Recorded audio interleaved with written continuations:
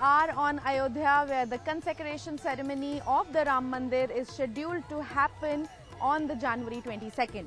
While rituals for the temple consecration have commenced already from January 12th, leading up to the significant Pran Pratishtha ceremony that is scheduled to happen on January 22nd, where Prime Minister Narendra Modi will perform the puja. This Pran Pratishtha ceremony is scheduled for the auspicious time of 12:30 p.m.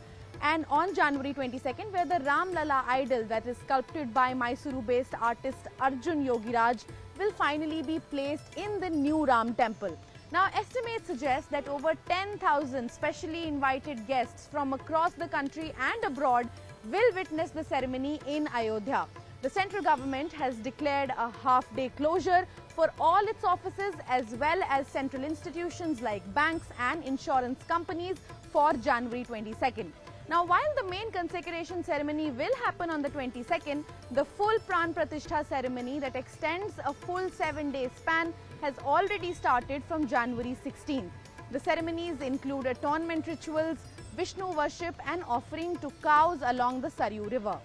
Now, after all these rituals are done, on 22nd of January, broad program that we know is that there will be a morning aarti followed by the Pran Pratishtha ceremony that will happen at 12:30 p.m. and then a closing aarti. And of course, it is going to be a star-studded affair this time. PM Narendra Modi himself is going to do the Pran Pratishtha.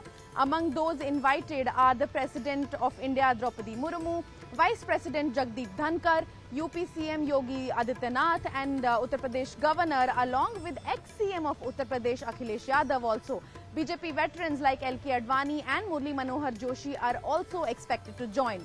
On the business side, top industrialists like Mukesh Ambani, Gautam Adani, Ratan Tata and Kumar Mangalam Birla are also among the list of invitees. Not just that, film personalities like Amitabh Bachchan and Rajnikant and sports persons like Sachin Tendulkar, MS Dhoni and Virat Kohli are also expected to be present in Ayodhya on the 22nd of Jan.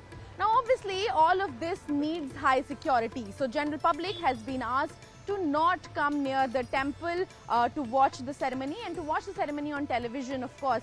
But the security across the Ayodhya city has been heightened for the January 22nd mega event.